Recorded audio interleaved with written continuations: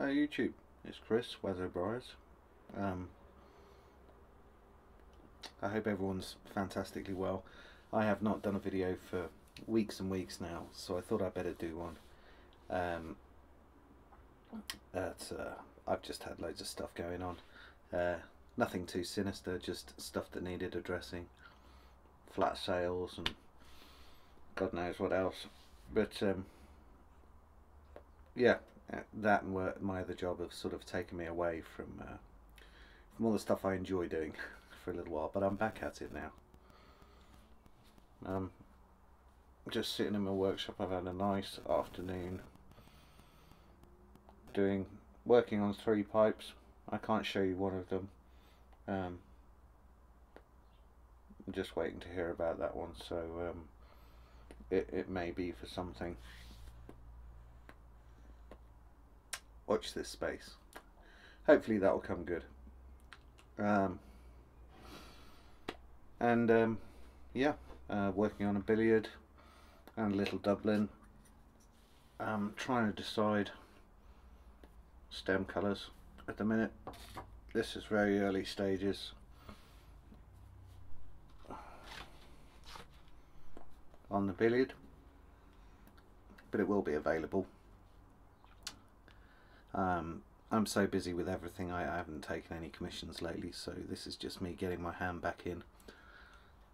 So there will be a little nice billiard with bird's eye on the side. Yeah, looking forward to getting into that again tomorrow. And another little sort of Dublin, little short Dublin.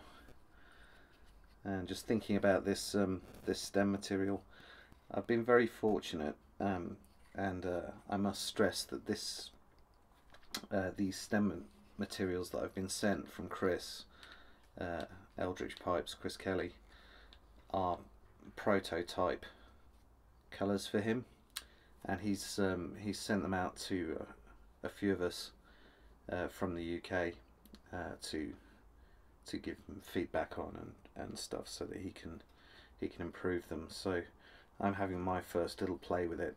This is the teal. To be honest, I can't remember the names of these, but it's a teal with an opaque kind of white swirl going through it. So I've used this teal abyss before, which is excellent, really good colour, really nice, understated but cool. And so this is the same. You can maybe see, let's try and do something. Yeah, there's quite a lot of the original teal in there. There's a strange kind of halo effect from the mixing as he's mixed the 2 resins. So we'll see. I'm going to have a play with this and see what it's like, and give him some feedback. But you know, I'm also allowed to use it, so these are quite unique pieces. Yeah, exciting times. So I shall report back to Chris on my findings. But really generous of him to let us all try out when he's trying new stuff. Cheers. By the way, I'm having a beer.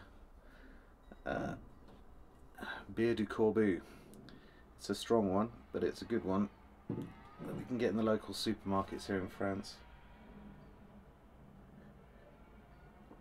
And it's a tasty blonde beer. Okay, so also received a nice package in the post end of last week, middle to end of last week, from a friend of mine in the States. I won't name him. And